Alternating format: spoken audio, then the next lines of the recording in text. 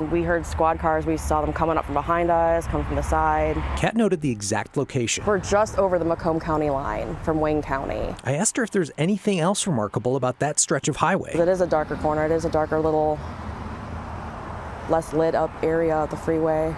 Because it's on a bend. It's on an exit right here. It's like a dream, a bad dream that we want to wake up from. Taya's big sister, Dejanay Bridget, says all she feels is numbness. I mean, to be standing outside of a Taco Bell because they didn't slaughter your little sister. All lanes of eastbound I-94 were closed at Vernier after a woman's body was found on the freeway.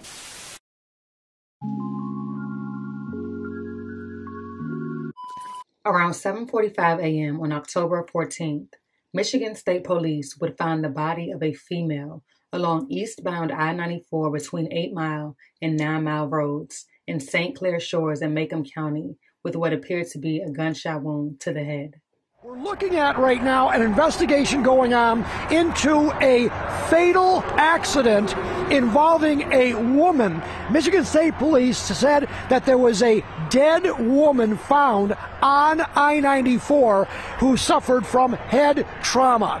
Now, obviously, we don't know exactly the details or how she got there. It does not appear to be involved in a car accident. The woman may have walked down the embankment and then got onto the freeway. Again, that's speculation, but that appears to be what happened based on the fact that the Michigan State Police and their K-9 unit has been all over the embankment as well as all over I-94. Initially, police weren't sure of the identity of the young woman.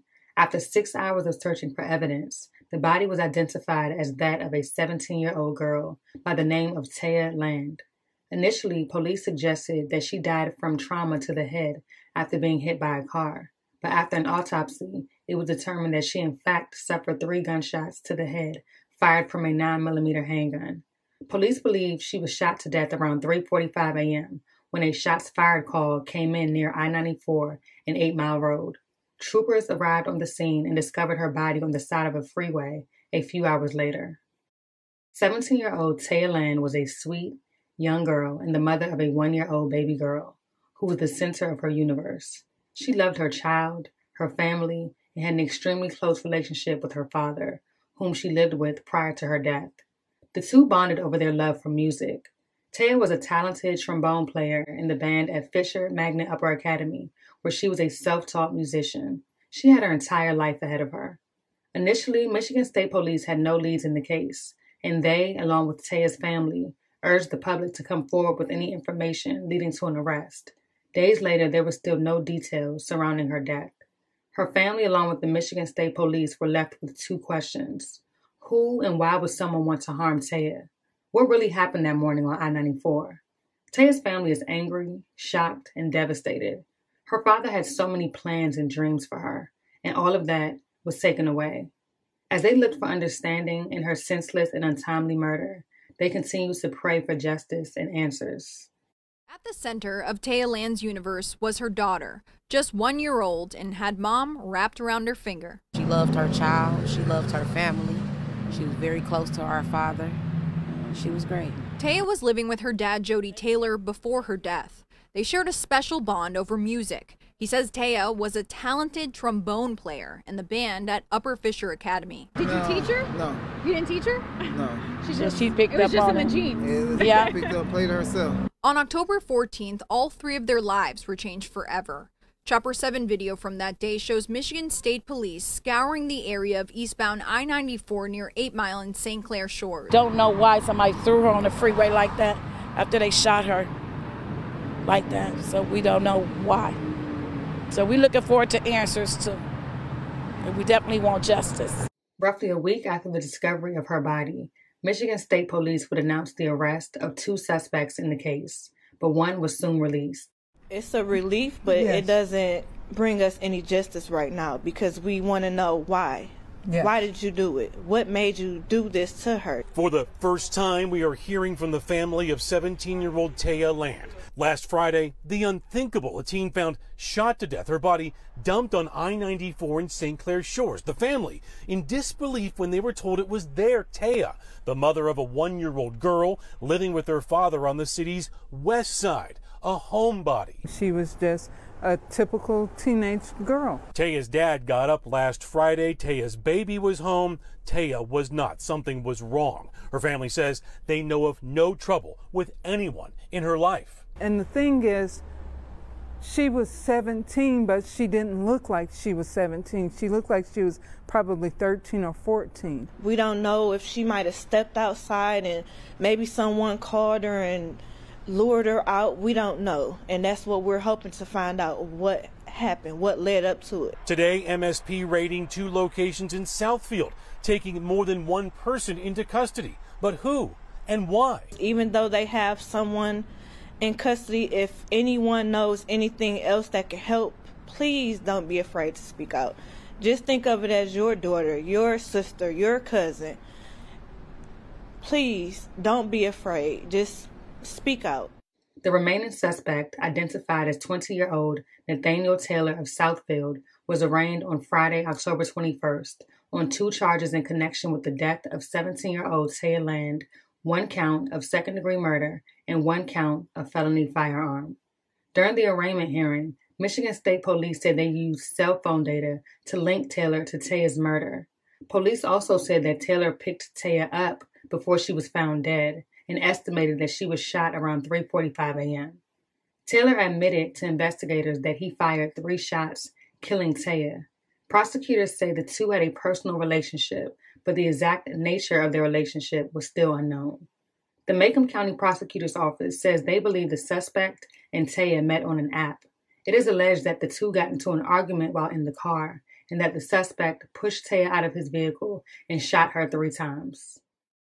This man shot this 17-year-old child 3 times in the head, Your Honor. As a judge charges Nathaniel Taylor with second-degree murder and felony firearm. We do believe that a $2 million bond, Your Honor, would secure his the safety of the people, Your Honor. MSP stands on the shoulder of East I-94 near 8 Mile, piecing together what happened to Taya Land. In court, a MSP detective explains how cell phone data, GPS records, and video surveillance links Nathaniel Taylor to Taya's murder. It's alleged the two first met on an app, and he picked her up around 3:20 in the morning. Mr. Taylor traveled from his residence in the area of Southfield, crossed over to Edmore Street in Detroit, pick up Miss Taylor, travel around for a couple of minutes before getting on eastbound I-94 near 8 Mile. Macomb County Prosecutor's Office says the two got into an alleged argument and Nathaniel pushed Taya out his vehicle and shot her. GPS data shows he stopped on the freeway for about 4 minutes. The 9mm gun used was found in pieces at Nathaniel's home in Southfield. His brother also has several firearms at his home and also helped take part in discarding the additional portions of the gun, Your Honor, that we are still looking for. Taya's 1-year-old daughter is now with family who says they would help raise her. They want people to remember Taya as a good mom who didn't do anything to deserve her fate. A GoFundMe was created to raise money for Taya's unexpected funeral expenses. 20-year-old Nathaniel Taylor is being held on a $2 million bond with no 10% due to him being a possible threat to public safety. He is required to wear a GPS tether if released and is expected to appear in court on October 28th. The investigation remains ongoing. Counsel, good morning to you. Mr. Taylor, could you state your name for the record? Nathaniel Taylor. And Counselor, could you state your name for the record? No, Honor, Jerry, Assistant Public Defender on behalf of Mr. Taylor. And Madam Assistant Prosecutor, your name for the record? Good morning, Your Honor. Thank you. Stephanie Stager on behalf of the people. P660191. Nice to see you. Nice to see you as well. Counselor, Mr. Taylor is here for the purpose, excuse me, of arraignment. Will you be waiving a formal reading of the information, or did you want the court to restate the complaint? We'll waive the formal reading of charges. Stand mute, Your Honor. All right. Mr. Taylor, you understand that I'm entering a plea of not guilty on your behalf based upon your attorney's representations. You understand you have certain rights. You have the absolute right to remain silent. Anything you say or write can and will be used against you. You have the right to have an attorney represent you like you have here today. If you couldn't afford one, I would get you one. And you're asking for are you asking for the continued use of a court-appointed attorney, or are you going to get your own? I'm asking for a court-appointed attorney at this time. All right. I'll have a court-appointed attorney here for you at the next court date, which is going to be for the purpose of a probable cause conference. That will take place 1 week from today, on October the 28th. It's going to be at 9 a.m. before Judge Oster. And the preliminary examination, if necessary, will take place on November the 11th. Oh, I apologize. What's their date? November the 7th. That's going to be at 1 o'clock. In regard to the bond conditions pending that next hearing, let's hear from defense counsel first, and we'll let the prosecution reply. Judge, with regards to bonds, at this point, can we just hold off on that until the next hearing? Well, I have to issue some type of bond, unless very well. You're stipulating to. I understand, Your Honor. In that case, I mean, I understand the nature of the charges are quite serious. I haven't really discussed what financial means Mr. Taylor might have, but I would suggest a bond of $250,000, cash surety 10%, and I'd leave it at that. At this point, I don't really have the facts of the case, so I don't think I can advocate more effectively. But I think $250,000 is enough to both secure the safety of the community, and I don't think it's a blood risk. He has family in the area and has lived here, so he has family. His mother and brother live here in the area, so he knows he can't go too far. Looks like there is one outstanding warrant for unlawful discharge of a firearm out of Southfield as well. What's the people's position? Thank you, Judge. The people are asking for a $2 million cash surety bond only, Judge, no 10%. We would also be asking for a GPS tether and house arrest. I know people are extremely concerned for the safety of the community. This man shot this 17-year-old child 3 times in the head, Your Honor. He, as the court has just pointed out, also has a current warrant for reckless discharge of a firearm. When the police went to his home in Southfield on Wednesday to execute a search warrant, they found him in possession of yet another firearm and also pieces of the murder weapon as well, too. His mother had a registered gun in her name that was also at the home. His brother also has several firearms at his home and also helped take part in discarding the additional portions of the gun, Your Honor, that we are still looking for. We do believe that a $2 million bond, Your Honor, would secure his the safety of the people, Your Honor, and we do believe that that would be a proper bond at this time. Thank you. Well, based upon the severity of these allegations and as well the prior bench warrant that was open in a very close proximity to this particular crime, the court feels that the recommendation from the prosecution is a fair one and will secure the safety of the community and also secure the return of the defendant. Bond is $2 million, cash surety only, GPS tether prior to release. We'll see you back here on October 28th. Thank you, That's all for today. Thank you, Judge.